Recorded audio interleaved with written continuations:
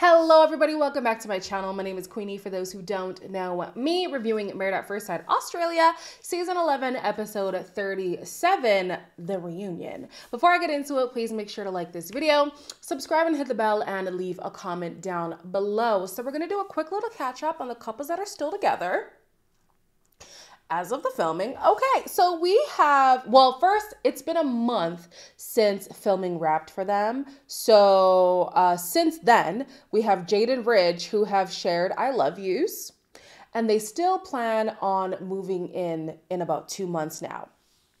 Problem is, it has been exposed. Thank you guys on Discord. I think it was Waddles specifically, but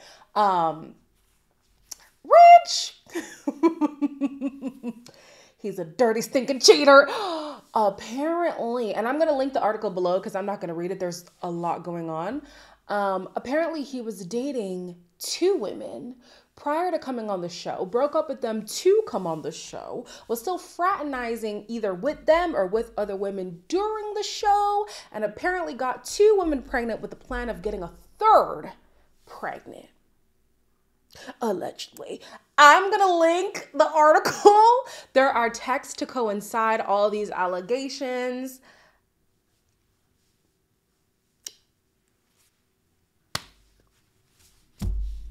Wow. Like, wow.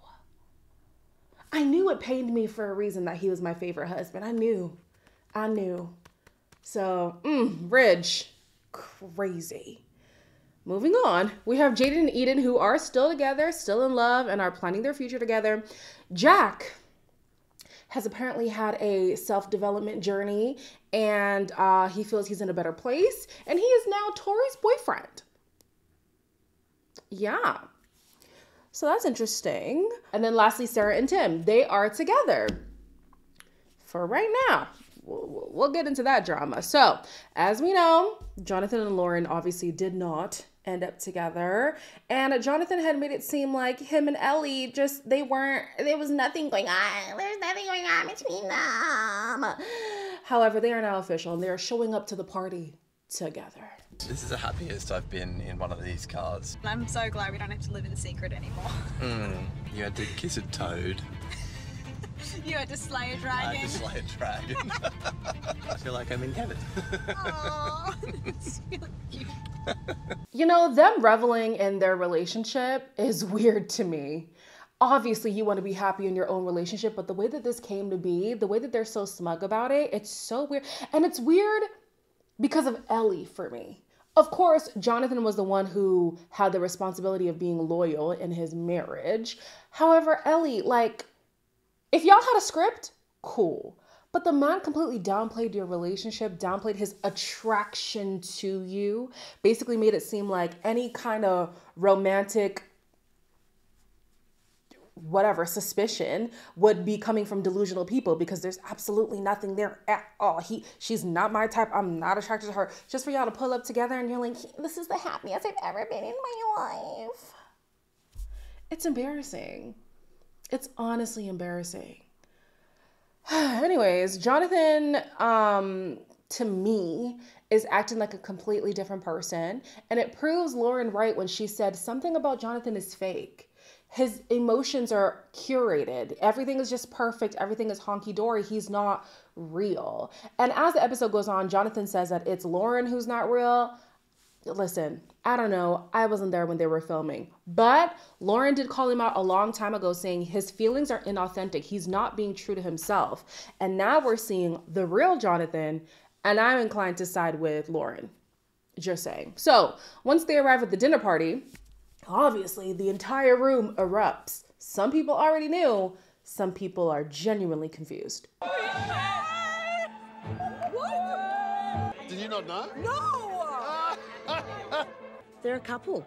They are a couple. That is wild. Hi, Ellie. Where's the bar? You've got my sloppy seconds. You can say, like, hi to me. Like, I've got no issue with the girl, but now I do. Now it's a problem. She has no right to be upset, and if she is, I don't really give a Do you think that you should have given Lauren a heads up No, Ellie's a beautiful, lovely human, and Lauren is the opposite of that. This man says that Lauren has no right to be upset and she is a horrible human being, and that Ellie is miles ahead when it comes to the good human being department. I mean, feel how you feel about Lauren. Some people, you know, don't sympathize with her because she's very brash, she's vulgar and stuff like that. But let's just put it into perspective, okay? She came in very guarded. And it seemed that after a while, her walls were coming down for Jonathan. When she went away to get her surgery, they came back together and slept together. If you are sleeping with me after a surgery, I am in a very vulnerable position. And you're doing this under the guise of mending our relationship, yet simultaneously, you're entertaining another woman. I'm sorry, I have the right to be upset. I genuinely have the right to be upset. Like, you were in this to be in a relationship. You were here saying, I want to mend this relationship. You slept with her. And I would assume that wasn't the only time, because they made it seem like that reignited their sexual relationship. You slept with her knowing you had no intention of actually being with her. That's sick. That's sick, twisted, and disgusting. Oh! And I know there's going to be some men in the comments, because I've seen them before whenever I talk about Lauren, who are going to say, well, she deserved it. Let's move on. So Lucinda wants to address the tension because obviously it's very awkward. She is being fair, and she says that she's happy for Jonathan and Ellie that they found each other, but she can't help acknowledge that Lauren is hurting. Everyone says that I'm glowing, and I'm like, yeah. And it's not just the tan. I feel great with Jono. Yeah, I just feel so good when I'm with him. I wouldn't change anything. I feel like I've known him for such a long time. I'm so happy. So many times she said it on the couch that, you know, she has no feelings for Jono. So that gave you a right to then message him the whole time? I'm not saying that. Lauren, are you hurt? Are you hurt? You want one? Yeah, right. I feel sorry for her. I don't understand where the tears were coming from. You're the nastiest person I've ever met in my life, Lauren. You are horrible. Honestly, at this point, I'm starting to think that Ellie and Jonathan are a good match. They're both purposely being obtuse to the situation. Purposefully. You know what was going on between Lauren and Jonathan. You know what you were doing was inappropriate. You know rubbing it in her face is not going to feel good. And you're here like, are you hurt? Lauren is better than me, because the way I would have dove over that table, are you kidding? I wouldn't have done that. I'm really not that combative, but how dare you ask me if I'm okay? And how dare you, Jonathan, tell me I'm not actually her, I'm just faking it. I am gobsmacked, honestly. They both say that Lauren doesn't really care. And child, I don't know. At the very least, even if she doesn't care on a level of, wow, I had really strong feelings for him, she's embarrassed. I would feel for somebody who's embarrassed, you know? But again, some of the people would argue that that's her just desserts. I don't know. Jonathan and Ellie, very unbecoming of them, the way that they're acting. So they're both saying that there was absolutely nothing between them, but Ben pipes up and he begs to differ. There's a large volume of communication. For you to say to me there was nothing there and it just evolved. There was, I'm sorry. The text messages, and you said they were just friendly. There was were. Clearly intent, because you guys are together now. I didn't get any flirty vibes off Jono. It was literally gossip about like the dinner parties and commitment ceremony. You go, I think Jono likes me. Yeah, You no, said that on the phone. I said I think he has a crush on me. Yeah, you did. All you did was just badmouth me, try to put me down. And that's why. It makes sense. There was no intent in the messages. There wasn't. I don't care. Don't act like that was friendly. I left the experiment on week 5. What? Are you serious? So I just want to get this straight. There was nothing between y'all during the experiment, right? All the texts were just friendly. And then a week after the show ended, you wanted to pursue things with her romantically. That's when you initiated some kind of romantic relationship. And in 2 weeks post-experiment, you became an official couple. In 2 weeks. In 2 weeks, you became an official couple. To say that there was nothing between them, it's just not true. It is just not true. Maybe you didn't cross the line, but there was something there. There was something there, whether it was a flirty friendship or there was something there to jump off of. You can't say that through those entire 6 weeks or however long they were in the experiment, he never had any kind of feelings towards Ellie. Bull. Absolute bull. Okay? Absolute bull. So I'm here thinking, the way that Jonathan has been talking throughout this episode, there's a dark side to him that's so nasty and cruel. And at first I was thinking, wow, Ellie, like, you want to be with a guy like this? But she is nasty and cruel too. There's a dark side to both of them. And it's interesting because I really felt for Ellie in her relationship, because Ben would literally gaslight her. He would make her feel like whatever she was experiencing was not real. She would question her reality in this experiment. The way that she would constantly make excuses for him, I'm thinking, is she really this much of a walkover? No, she's just like Jonathan. They were both putting up a front. And he's here like, oh, Lauren is just faking it. He is faking it. I'm not going to say that Lauren is not faking it, because I don't know that to be true. But we know for a fact that Jonathan was being fake in this process. And he's like, well, you know, years ago I decided to be a better man and I'm not that kind of guy anymore. Liar. Just a liar. So fake. He's so, like, cruel the way that he speaks.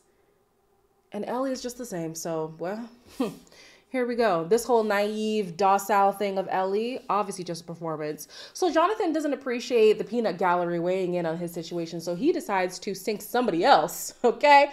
And he's like, well, Sarah, let me tell you about your man, Tim. If he did have that time, he would have made a different decision. Oh.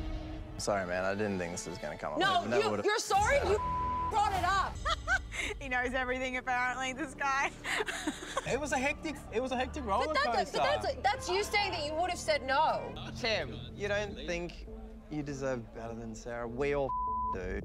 Wow. So, like, maybe if I had more time and really analysed it, that's what I was saying. Maybe I might have come to a different decision. You vent to Matt and you tell me what you feel. Don't blindside me in front of everybody like that. What am I supposed to do if I've got uncertainties? You talk to me about it. That's what you should do. You already knew about it. I raised them with you. I always thought that Tim was buying time. So finding out that he was still on the fence and he thinks that if given more time, maybe the answer would have been different, doesn't surprise me at all. Now, this might be an unpopular opinion. I actually don't think there's an issue with the wavering.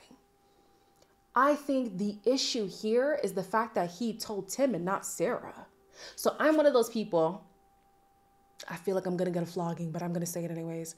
I'm one of those people where in a relationship, say you're starting to have a wandering eye or you're starting to feel unappreciated, which naturally makes us gravitate to people who make us feel appreciated, which often leads to cheating, right? I feel like there's no problem addressing that with your partner. Having that transparency with your partner. Is it hard?